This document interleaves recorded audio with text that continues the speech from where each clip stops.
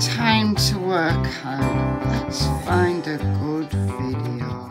Look at the muscles! I definitely want to look like this guy. That's my phone! Hello?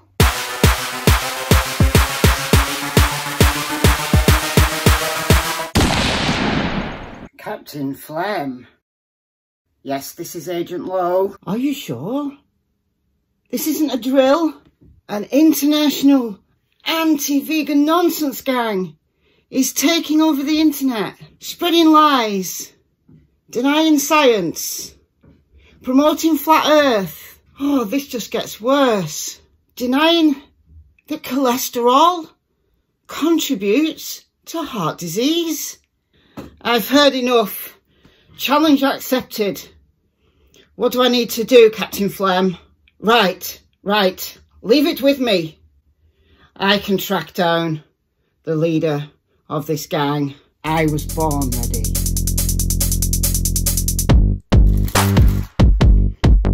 Agent Tilly, we've got a big problem. No, it is not a drill. It is real. We have got to go hunting. The anti-vegan nonsense gang.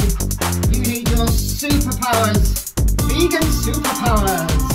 My sources tell me that the anti-vegan nonsense headquarters is somewhere in these woods. We gotta hunt them down. We gotta stop them in their tracks. The evil science deniers. Come on, Agent Tilly. We gotta look for clues. She's on the trail. Come on, Agent Tilly. Let's follow Agent Tilly. Have you got a clue, Agent Tilly? No false alarm. Off we go again. Agent Tilly, hot on the trail now. I sense we're getting warmer. My vegan senses suspects the lair is at the top of that hill. Come on, Agent Tilly, let's go. Come on, Agent Tilly. Let's see, is this the lair? I don't know. Agent Tilly's superpower colour is leading us here. What's this? Epidemiology is poo. What is this, Agent Tilly? Vegans, I must be rude to in my videos. Carnivore noise. Rawr. This leader must be rude to Gregor, Davis, Khan, Venus, and everyone else. Oh my. A vegan hit list. Vegan Gains, Mike the Vegan, that scary witch from Chorley, and everyone else. What do you think about this, Agent Tilly? Oh my. What I will do when I take over the world. Ban nutrition science, ban doctors talking about nutrition, ban epidemiology, ban correlations. Spelt wrong. What? Who could this be, Agent Tilly? Who could this be? They work at a school desk. Are they a child? My scientific anecdotal research, it's very good.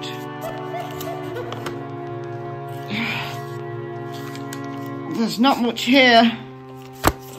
It's a pile of waffle and not very much else. What the hell? Someone's been having a party, it seems. Oh, there's a spilt can. What is that? It looks like pee. It looks like pee, but I actually hope it's lager. Oh dear, what a mess. Who the hell could work in a place like this, full of pizza boxes and beer, making anecdotal scientific claims, clearly aiming to take over the world with their anti-vegan nonsense. What on earth is this? It's the Adventist Health Study. A possible protective effect of nut consumption on risk of coronary heart disease. There's a note. Relative risk is poo, is it? Let's take a look at the findings of this study. Subjects who usually consumed whole wheat bread also experienced lower rates of definite non-fatal myocardial infarction and definite fatal cardiovascular disease. Oh my, when compared with those who eat white bread. Men who ate beef at least 3 times a week had a higher risk of fatal coronary heart disease. Relative risk 2.31. So the men in this study who ate beef at least 3 times a week were more than twice as likely to die from coronary heart disease than those that didn't. Wow. Let's take a look at another one. Vegetarian dietary patterns and mortality. Again, it's the Adventist Health Research. What? Rubbish study? I'll be the judge of that. Vegetarian diets were associated with lower all-cause mortality, with the same reductions in cause-specific mortality. Results appear to be more robust in males. These favourite associations should be carefully considered by those offering dietary guidance. Wow! Here's another one. Cohort study of diet, lifestyle and prostate cancer in Adventist men. Nonsense!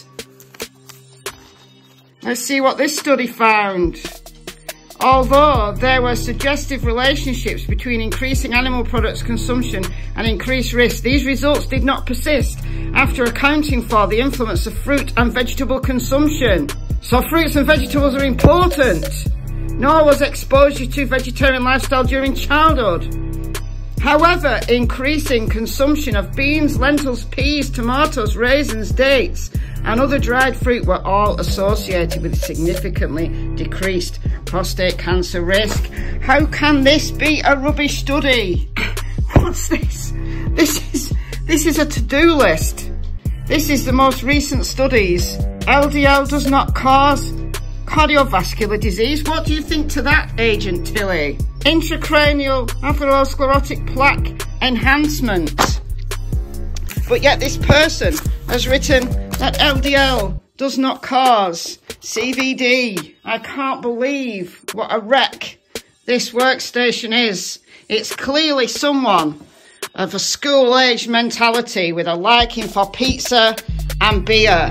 What do you reckon, Agent Tilly? I think I've got plenty of evidence here to take back to Captain Phlegm. I am going to record all this. Wow. Wow, indeed. Hello, Captain Phlegm.